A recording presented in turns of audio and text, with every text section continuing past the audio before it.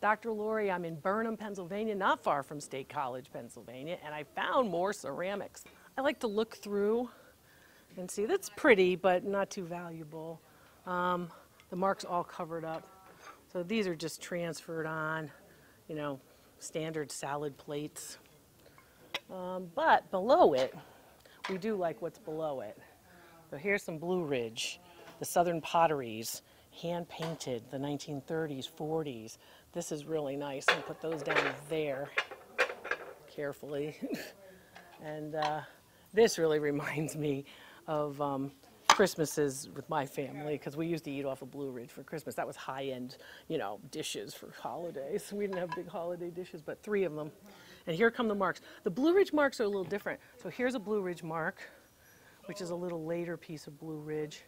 And here, and you can see the circular Blue Ridge mark. And then you can see this decoration. Always very well hand painted. Sometimes you get the green edge. You can see the green edge with the tulips too. And that I'm going to put down here, and you can see the same Blue Ridge as that other one. The green edge has the same, you know, Blue Ridge mountain mark that's known for Southern potteries, and then that nice pattern here. And then this one is older. So this one is the traditional Blue Ridge without the rim painted, nice 4-petal flowers, probably trying to look like dogwood. And then the mark is different. So again, the marks for the same companies can change over time. So I wanted you to look at these. These are nice. These are good. Now, $1.99 for each one. Each one of these Blue Ridge pieces, you could sell these online at Etsy, on eBay, Ruby Lane, any of those places. And you can sell each one easily for 20 bucks. So these are really nice. Now, again, you're trying to help somebody to come together and make a set, you know, to complete their set. What else is over here? I like the fruit. I like the fruit dishes, but, well, it's $1.99 for 2, but these are just made in China. These are decorative, but well, for $1.99 they're okay, but they're not really. I would probably leave those here. But I do like the decoration. If you see the hand-painted ones, those are nice. And then these I would take a second look at, because these, of course, are Moyet's Bouquet, Staffordshire, England. I'll show you the mark. I'm sorry about the tape. They tape everything. Well, I guess they want to keep things together. But English, Staffordshire English ceramics. And then these pieces, this is a characteristic look. So these plates are relatively characteristic, where you see, again, the transferware image, that's the black. Sort of think of a coloring book. And then you've got the hand coloring inside. So those are really nice. These are really nice. Now for $3.99 for 1, 2, 3, 4, so say it's $1 a plate, I would say, well, it is about $1 a plate, and my math is terrible. What would I say for these? These are probably $8 a plate. So $1 to 8. So you're getting 8 times, right? 8 times that. And again, we have permission to be taping in the store today, so I can teach you and show you what we're thrifting for. I like these, colorful. They're not made by a particularly great manufacturer, but they're colorful. A lot of people like to see those. And what else have we got? Well, let's see if we can find some China, you know what I mean? Like, this is sort of everyday dishes, but I want to see if we can find some nice porcelain china, maybe hand-painted stuff, not unlike what we found. Maybe something blue and white would be good. I really like blue and white. You know, it's a great traditional type of look, and I like to see that. Here's a reticulated plate, and you know, a punched out reticulated plate, you gotta, oh wow, that was lucky. That was really lucky, look at that. So that was pretty lucky. Bavarian Schumann, that was lucky that I moved this cheap black and white plate in order to find this piece, which is a Schumann piece. Really nice decoration, mid-century modern porcelain. Look at that bright whiteness. And here's the mark you're looking for. And now I'm gonna start counting. Let's see how many we got. 1 in my hand is 2. That's 3. Here's 4. Oh, only 4, but 4 is good. 4 is good at $1.99. These are really nice. These are 15 each. So So these are really nice. I like these a lot. Look how pretty the flowers are. Look at the decoration. And of course the rim, which is gold. And it doesn't look like it's been taken away at all. It doesn't look like, you know, somebody mistakenly put it through the dishwasher. And a nice Bavarian mark. Got some nice German ceramics in this aisle. I don't want to crack them that way. Let me do that. Okay. And what else do I like? I like blue and white. These are not all that expensive, but I like blue and white pieces in general. There's the reticulated piece, but I'm not crazy about the center. And when you see this, not for food use, for decorative use only, you know that this is inexpensive. You know, it basically what it means is there's lead in it, and you should be careful to use it and introduce food to it. So it's for decorative nature. So all of this I'm going to put back. All that goes back there. I'm still looking for that blue-white china. And lo and behold, here it is. Here's the blue-white china. Let's see what we can find in terms of that. And lots of it. Wow. Imperial. Okay. So mid-20th century imperial china. And now we gotta add. I'm gonna have to take out my phone and the calculator to add all this up, because this is, look at this, we've got serving, we've got platters, you've got sauce boats, you've got the creamers, right? You have the dinner plates, 1, 2, 3, 4, 5, 6, 7, 8, 9, 10, 11, 12, 13, 14, 15, 16. 16, you've got finger bowls or fruit bowls for dessert or berries. You've got an open serving bowl, big platter, small platters, and 1, 2, 3, 4, 5, 6, 7, 8, 9, 10, 11, 12, 13, 14, 15, 16. Wow, wow, wow. Bread plates and soup bowls, and well, there's a china jackpot. I wanted blue and white. There it is. I like the gold with the blue and white too. And that's just a preference. A lot of people really like the silver. I think that looks good too, but this is really nice. So imperial, looks like it just came out of the box as if it's never even been displayed, just like it's just been sitting somewhere. And we see a lot of that with the china. So if you added it up, I would say definitely this is a great buy. $16 here and another, let's see, even the dinner plates are only $1.99 each. So you got a $2 dinner plate, so that's pretty good. And we saw the mark. Make sure all the marks are the same. When you're looking at pieces, you want to make sure that the marks are the same. And got to be careful too. And easily you're looking at, for the whole piece, you're going to sell them all together, you're looking at $275. So that's beautiful. So when you go to checkout, you're certainly not paying that for all of these. This is a nice set. That's a really nice set. What else do we see? Let's see. But I was looking for like blue and white. I was looking for that traditional sort of blue willow look. And you'd think you'd have a lot of those looking around here. Let's see what else we've got. Well, here's some blue and white.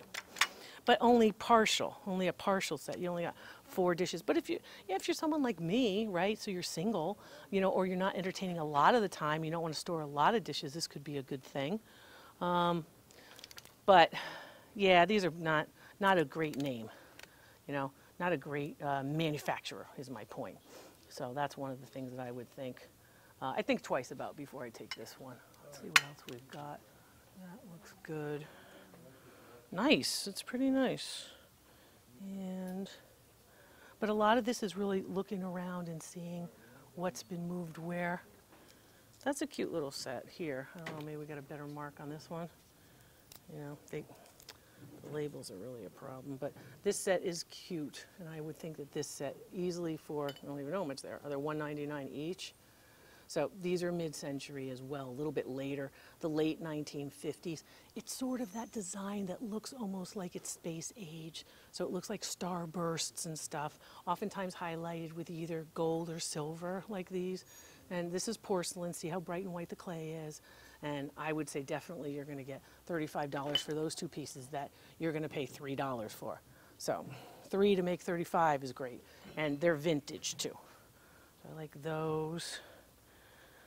Oh, well, see, here's more Asian pieces. More pieces out of Asia. Scratches, so I'd leave that here.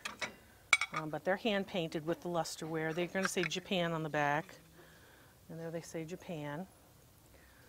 So these pieces date to the post-war period. And then some more of the same kind of teacups, hand painted Nippon. And of course this one too, and behind it is also Japanese. But unfortunately, there's only 2 cups and 1 saucer, so you know, for $2.99, you probably would pass this up. There's the mark. And these Japanese marks all date to the same time period. So they're by different manufacturers. They're after World War II, but before the 1960s. So you've got that 1945 to 1960 time period. All these different marks, all from the same time period.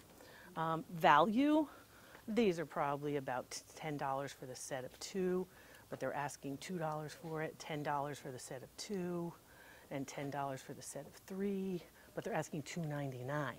So that's a little bit high for that. I'd still go back over here and I'd get those, and I think I'm going to put those in my cart because I was forgetting about that. I'm going to put them in the cart.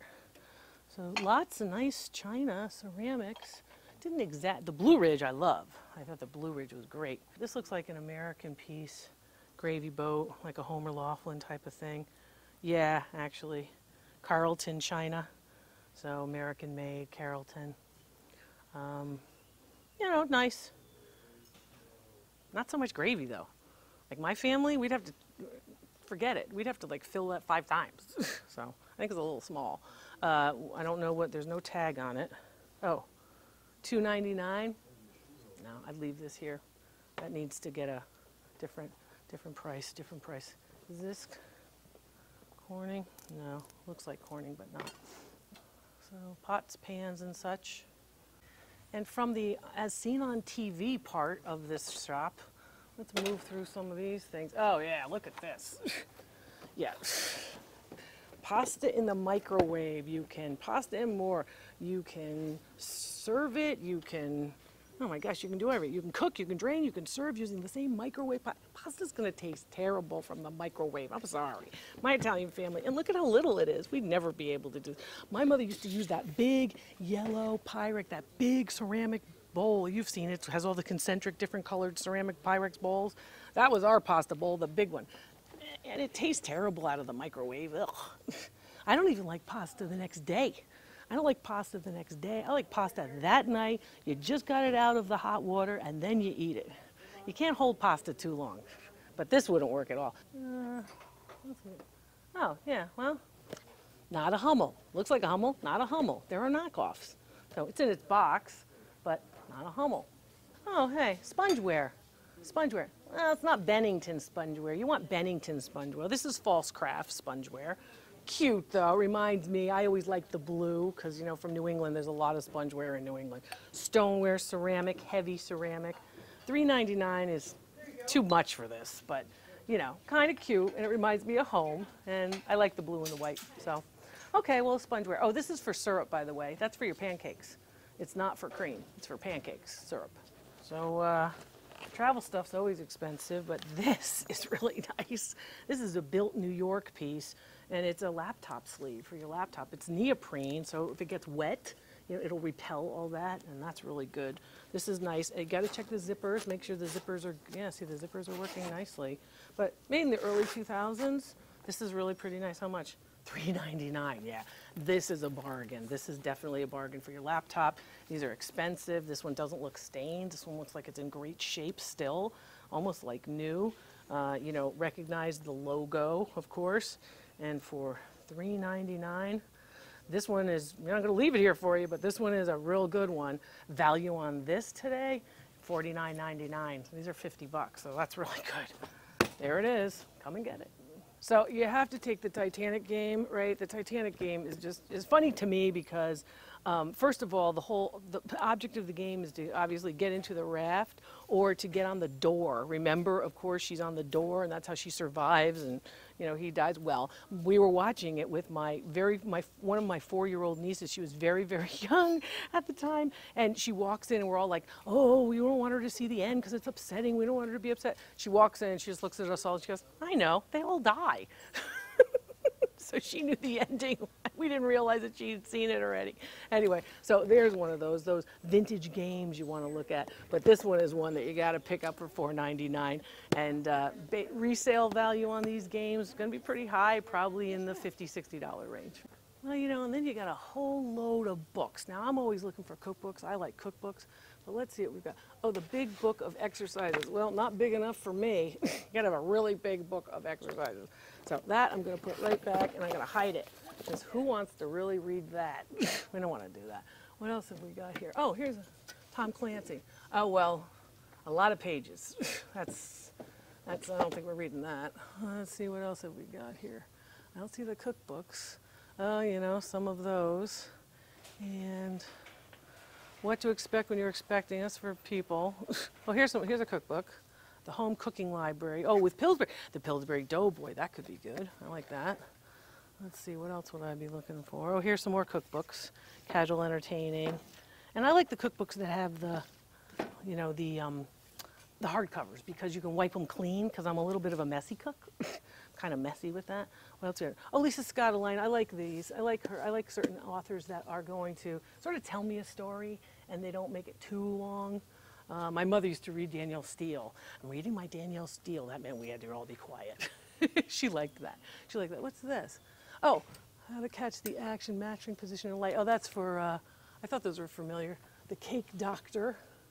So this person does cakes. Doctor's Cake Mix to create delicious desserts. Yeah, I like that. That could be good. See, that is a good book, because, you know, it's a nice book. Barbara Walters. Nice. Not too many art books. Art books can be very valuable. I don't see too many art books here. Foods that harm and heal.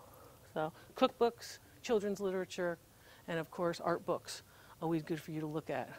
The Cupcake Queen. That's what I want them to call me, the Cupcake Queen. I want to be a queen of cupcakes, or candy, because I like candy too. Lots of good books. Make sure when you open up the books, they don't smell of anything. You don't want books that have odor. That means that they've been somewhere damp for a long time. So be careful of that. Hardcover's good. Always look for first editions. Nice. Well, as always, I leave it for you, because I don't want to compete with you. We found some great stuff. I'm going to empty this out. I'm going to put this back so you can find it when you're here. That's the Staffordshire. That's, of course, the German pieces. And, oh, my favorite, the Blue Ridge. But it goes back, too, on the shelf. I hope you find it.